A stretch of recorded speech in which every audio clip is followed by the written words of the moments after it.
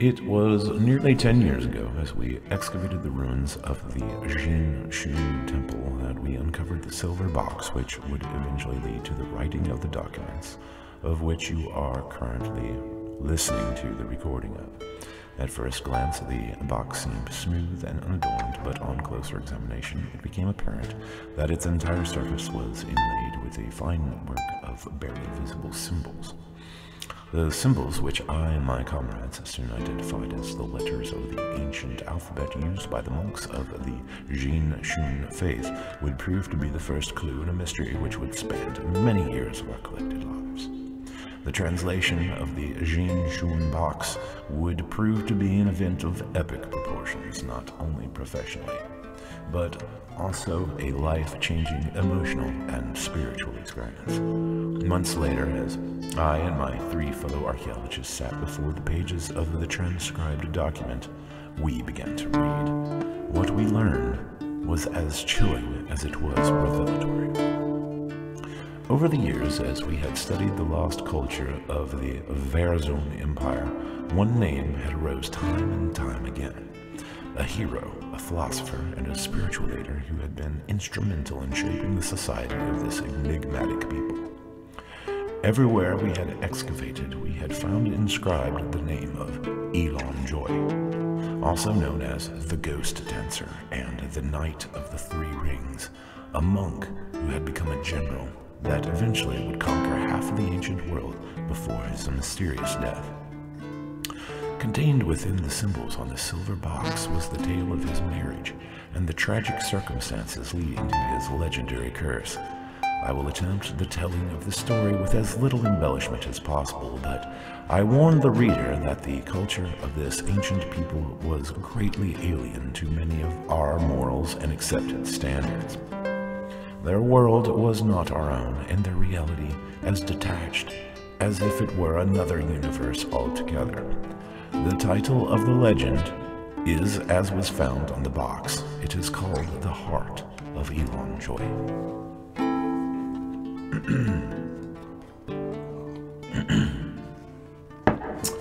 In the month of September, several great armies had gathered around the noble house of the wealthy landowner Joiy. A conflict had issued concerning rights of marriage between several local lords to his daughter Adonai. Liu Qin had, over many years of negotiation and consolidation of land, promised the hand of his single daughter to at least 3 different lords. To add to the difficulty of this already volatile situation, it had also become apparent that the young woman was living beneath the yoke of some horrible and possibly supernatural condition. There were rumors of the local peasantry whispering of a possession. It would be the actions of the girl's handmaiden, Danella, sending doves with notes to the Joiy, which would bring a lone stranger dressed entirely in robes of black, riding slowly through the encampments of the assembled armies in the early hours of dawn. Shouts called out as soldiers leapt to their feet in surprise at how anyone had breached the line of their defenses. Yet none dared attack the stranger, so powerful was the aura of mystical power which surrounded him. Many stood nervously gripping their swords, but no one would raise a weapon as the shadowy figure passed. Only a single, arrogant young lord descended from the house of the Joiy, strode forward and stood wailing angrily at his guards and demanding to know the identity of the rider. His soldiers faltering behind him, he watched as the stranger raised his head and revealed a face half covered in black silk and cloth. One shining blue eye beheld the noble, and for that instant he was frozen by the gaze. As the rider continued forward, the lord trembled and fell back as the stranger passed. The handmaiden Danella had awaited the rider's arrival for weeks. Upon receiving word he was arriving, she threw open the doors of the great stilted longhouse and called out in happiness to the man riding closer from the crowded camps. The father of Adonai strode forward from a drunken sleep and had grabbed the woman by her hair with the intention to beat her severely when he halted at the sight of the rider and whispered hoarsely, "What have you done, stupid woman?" Her reply, "Saved your daughter." "Who is this?" the wretched man shouted as the rider stepped before the stone stairs of the entranceway, bathed in the early morning light. "He is the ghost dancer, the sword exorcist, Elon Joiy."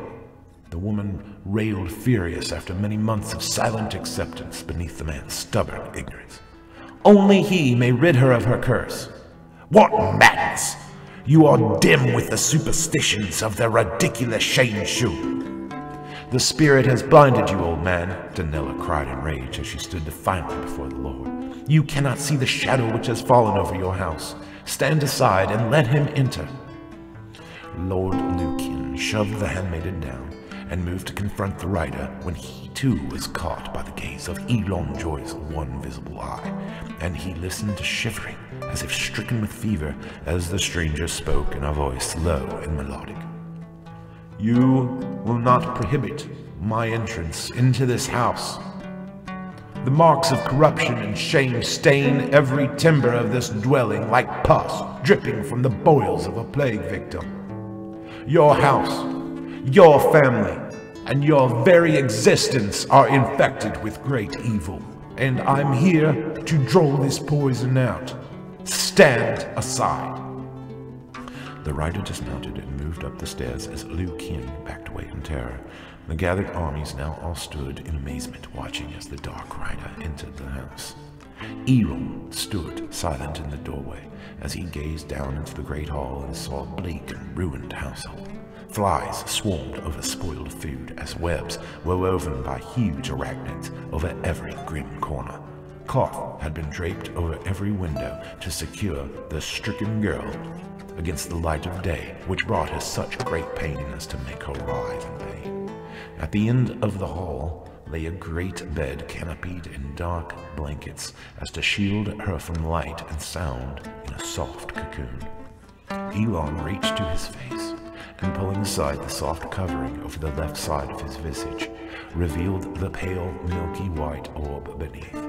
Born blind in this eye, it prohibited him only from seeing the world as perceived by most mortals.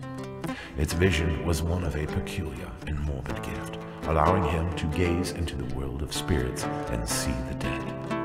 What he saw in the home of Lord Lucian shocked even him. Everywhere Elon looked within the long hall laid a thick, murky cloud of amassed spirit forms, swirling like smoke within. The faces and shapes of hundreds of weeping enslaved spirits moved like languid oil, floating in dark stained water, and their epicenter was the covered bed of Adon. Striding forward, he threw down his cloak and stepped upon it as raised his hand and called out to the darkness in the tongue of the ancient Shun prayers.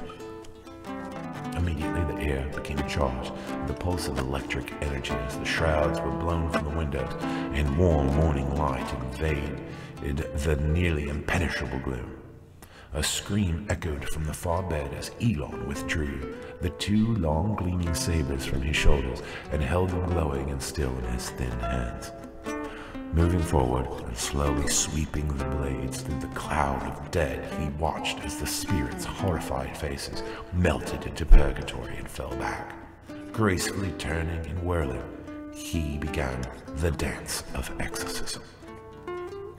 Those spirits strong enough to resist the first onslaught of energy projected by the prayer were met with the burning slash of Elon's blades as they cut relentlessly through the collected mist.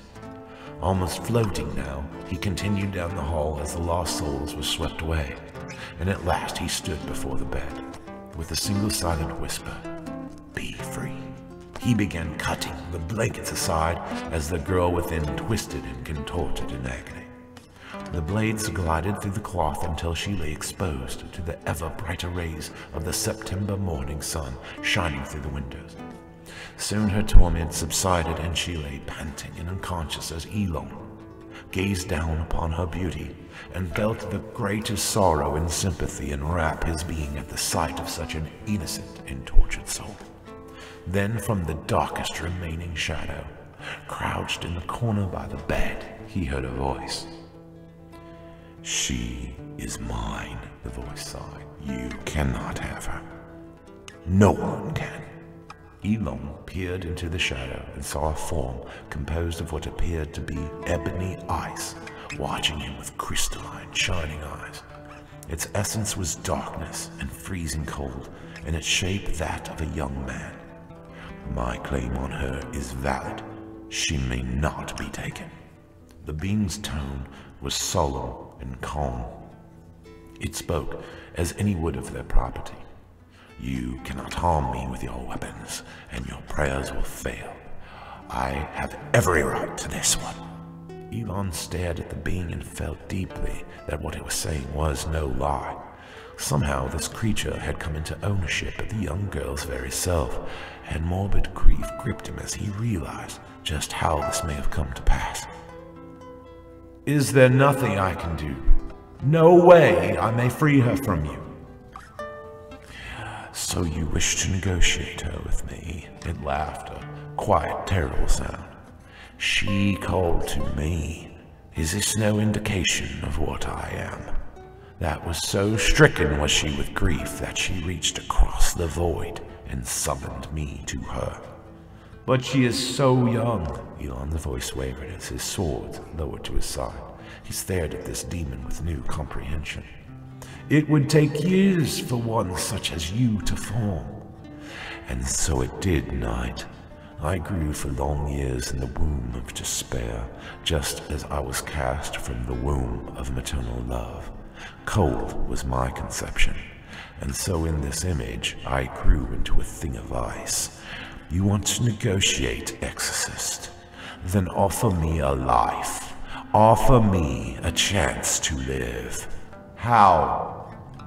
To one such as I, your loneliness is like a beacon, Knight. I see the longing in your eyes when you look upon her beauty. You have already given her a piece of your heart. Now give me the rest. I cannot. I will not give myself to one such as you. Then watch as I turn her existence into a frozen wasteland. Elon looked down once again at the girl, stricken and tormented by the demon soul which had been spawned from the spark of life which had been torn away from her by her father and handmaiden abortionist. I will not let that be, he whispered. What Elon chose to do at this point is not described in any great detail, but the events unfolding afterward were whispered of even before the finding of the box. Elon appeared at the door of Lord Lukin's estate with the Adonai at his side, the blades of his swords dripping with the blood of both Lukin and the handmaiden Danella. As the leaders of the encamped armies approached, they were stricken by waves of cold, powerful magic as they gazed into the exposed eye of Elon Joiy, an eye which had turned from milky white to a frightening crystalline black. The story told on the silver box concurs with the history that at this point the leaders bowed and swore an oath of service to Elon. It would be with the force of this now single united army that Elon would sweep across the civilized world, conquering everything in his path. Adonai became his bride, and with her he fathered a dynasty which would last centuries.